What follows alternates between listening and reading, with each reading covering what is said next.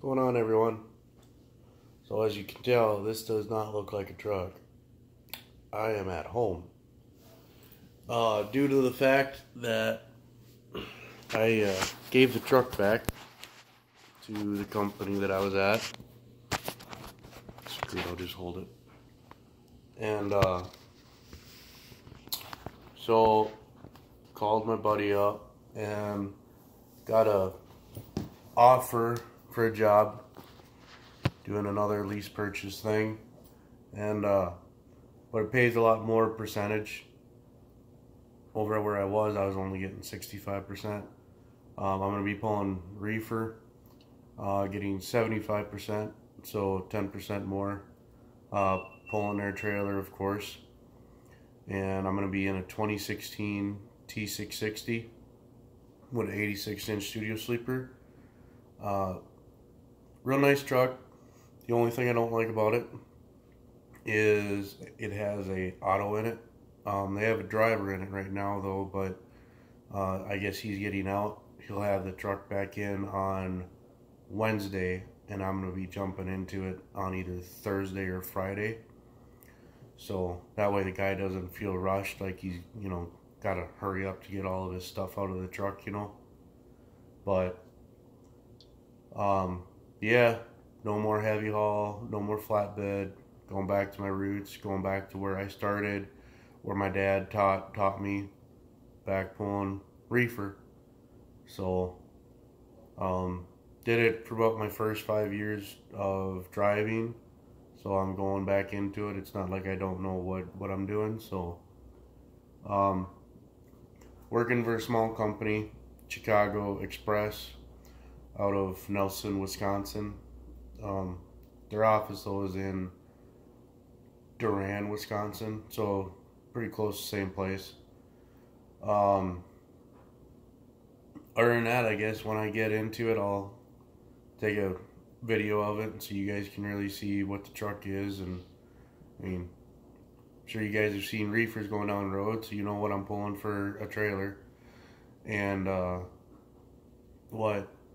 for my first round though, to actually get money into under my belt, they're having me take what they consider the spare truck. It ain't nothing fancy. I won't be taking any videos of that one. It is just a 99 Freightliner Century. I'm only going to be driving it for one round. I'm loading up Monday morning, going out to North Carolina and back, and then jump in my truck.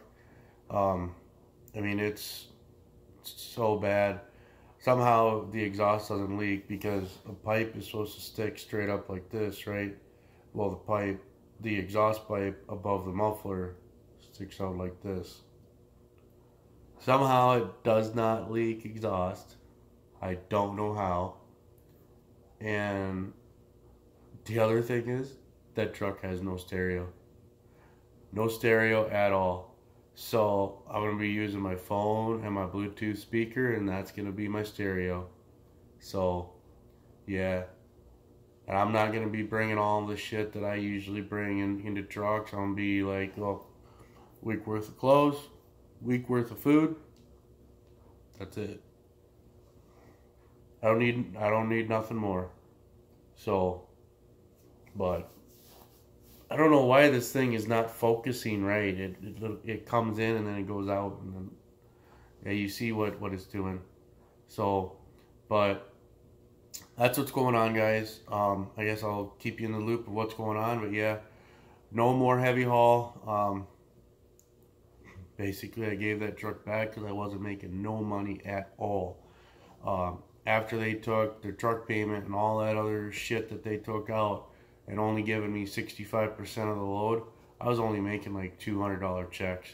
And it's like, nah, this shit's for the birds. If I want to get back into doing heavy haul, I'm gonna be like, well, I'll go over here and pull reefer for a while, and knowing that I'm gonna be buying the truck that I want. And my plan is, I'm figuring that once I get that done and paid for, I might go back into heavy haul, or you never know. I might stay pulling reefer because the money's good. Right now, everything that they're showing me of what guys are making, guys are making anywhere between, depends on the loads that they do and where they go and all this and that, but they're saying they're saying anywhere between $1,500 to $3,000 checks. I'm like, cool, that'll work. So, but that's what's going on, guys. If you are a subscriber, thank you for subscribing. If you're not, hit that subscribe button, helps me out a great bit. And also hit that bell so you know when I put out new stuff. Other than that, I'll be spending the weekend at home, relaxing, washing clothes, getting shit together, cleaning out house, cleaning up the garage, just doing chores. And other than that, keep shiny side up, greasy side down. Catch you guys on the flip.